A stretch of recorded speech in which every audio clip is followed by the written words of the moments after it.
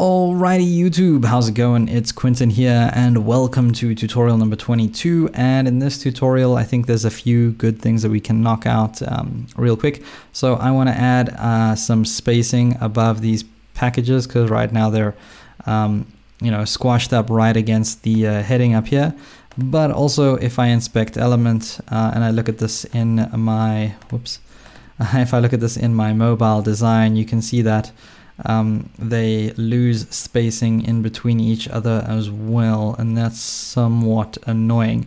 So I think one way to fix this that will fix it both on desktop and on mobile is to go over to each one of these panels and just add in a margin here. So let's type in UK-margin-large-top, and that is going to add a large margin on the top of this panel, but we want to go ahead and repeat that for the other two as well. So let's copy that down. Oh, okay, and I think I put it on the middle one, not the top one, so let's put it on the top one now. And yeah, taking a look at this, we now have a large margin on the top, which sort of puts a similar amount of spacing between our slideshow and our heading, and then our heading and our packages, and that's cool, right? And if we inspect this on our mobile design as well, we've got spacing here, we've got some spacing here, we've got some spacing here, so all of that is looking pretty good. I think something else I might want to do is just make this button stand out a bit more. So in order to do that, I think I'm just going to make it a little bit bigger. So let's just, on the buttons, add in UK-button-large to all of these as well. So let's copy that down, and already did it for that one. Okay. So yeah, you see this button's a little bit bigger than the others. It's because I was testing things out a little bit. Okay, so yeah, now these buttons are all a little bit bigger and they stand out a little bit more. And yeah, if we take a look at this in mobile, I'd say that's pretty much sorted as well. Now, one thing I do want to do, yeah, you can see the spacing here on mobile changes. So now it's small spacing with huge spacing. We're gonna have to work our way around that. Even this spacing, it looks somewhat even, but I don't think it is. So that's something that we can definitely, pick up in our snags. That's why we have the snagging quality control section. Although, yeah, it is good to kind of do these things before we get to that section. So if we can fix it now, we will. But I'm not sure how I'm going to at the moment. So, but I think I'm just gonna power on through this build for now. So I'll try to think of a solution for this stuff and get back to you. But let's add in another block down here. So if we take a look at our design, the next block here is supposed to be a primary block or a blue block with the text "thousands of people travel with link." So let's try get that in there. So let's go back to our text editor, and I guess underneath the package section, but yeah, right underneath this div down here, let's create the next div. And I don't know what we want to call this, just like or let's just say thousands of people travel with link, right? Okay, so now we can put in our classes, and I think we're going to be using a similar set of classes as to what we've put up here. So let's just copy those down, paste them here, and instead of the secondary background, let's use the primary background, and let's throw in what I want to be. It's going to look like a heading 1, but instead let's just use a heading 2 and give it a class of UK-H1, UK-H1, not UK button primary. And let's just put some text in here. So what was it? Thousands of people travel with link, right? So we can just put that in there, save this, and go over to the browser, refresh. Awesome. So yeah, that looks pretty good, except for the fact that the text is aligned to the left. So what we could do to fix that is just add in UK text center, and then maybe around this, just for mobile responsiveness, we're probably going to need a div around the heading here that has a class of UK container and UK container center. Right, so let's refresh and look at that now. Okay, so that's looking much better. Thousands of people travel with link. Awesome. So we've got the slideshow, we've got our packages, we've got this thing. What else did we have in our design? Yeah, okay, so the next section was a section with a white background, an image to the left, some text to the right. And this can be done quite easily. So let's do that. And I guess, I don't know what we're going to call this. Testimonies is probably the right word.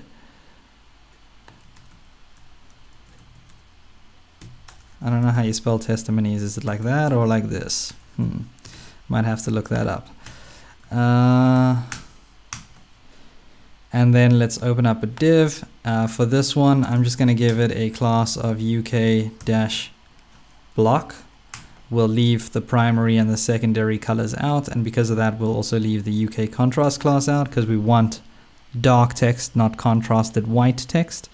And let's create a div here, and this div obviously needs the class of UK container and UK container center. Right, and in here we can put in our content, right? So the first one is going to be a div.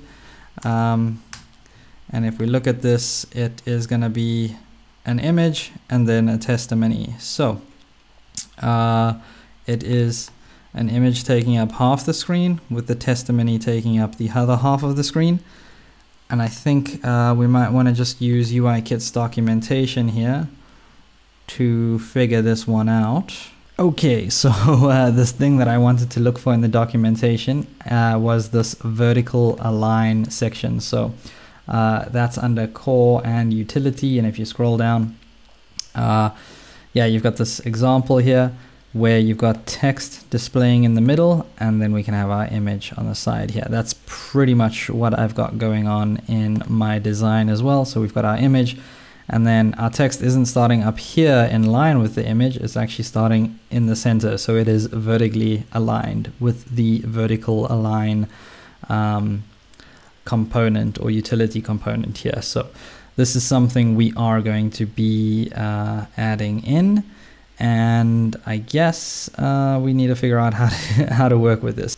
So I guess something I'd like to do here is maybe just add in my a class of UK-grid, and then inside of that grid, let's create a div here, and we'll give that a class of UK-width-medium 1 of 2. Right, and that's just because we're splitting the screen into two, and one for the picture, one for the content or for the text. So we can copy this down, 1, and our image will go, whoopsie, not an I tag, image tag, come on. Our image will go here, and our heading, probably going to be an H2 or an H3, should go here. So let's see, Sean and Guppy's story.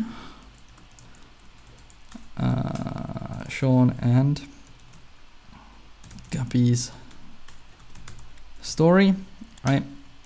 And then for the text, let's just go ahead and type and. Where is the and button? And lorem, hit tab, that's gonna generate some lorem ipsum for us. And then I'm not sure if we need a button for that. No, we just need lorem ipsum. And we can probably use 1 or 2 paragraphs, right? So now let's save this and let's see what we've got in the browser. So let's come back here and refresh. Okay, so we've got our our text, we just don't have the image, and that is something that is my bad. So let's see if we can get this image under story 1. Okay, so I've got my images prepared here, cropped and sized at the exact same size, 600 by 400. So let's copy that stories folder over to my images folder. Let's paste that in here. So basically, I mean, here's the code for our entire website. We've got our images in images and our stories in stories. So let's figure out how to use one of these images there. Right, so for the source, let's go images, packages, oh, not packages, stories, Sean and Guppy. And when we should probably do, we can do the exact same thing for the next one here, which is going to be Taz and Sam, right? So let's take a look at that in the browser, refresh. Awesome. So we've got our image, we've got our text, our image, our text. Okay, Sean and Guppy again. Let's change that title. Taz and Sam's story. Taz's and Sam's story, Sean's and Guppy's. And Guppy should be with a capital. Okay. Cool. Well, still got a lot of work to be done here. So I'm not sure how long this tutorial is, but I think I'm going to end it off here. But before I do, I want to send a huge shout out to these guys whose names are on screen now. These are my patrons and they help me make more videos for you guys more often. So if you like the videos I create and you want to help me make more, consider becoming a patron, because it's the best way to help me with a little bit of money and stuff. And I'll see you guys next time. So don't forget to subscribe. Please feel free to leave a comment, like, and share this video, because all of that stuff is going to help my channel grow. And I'll see you guys in another one.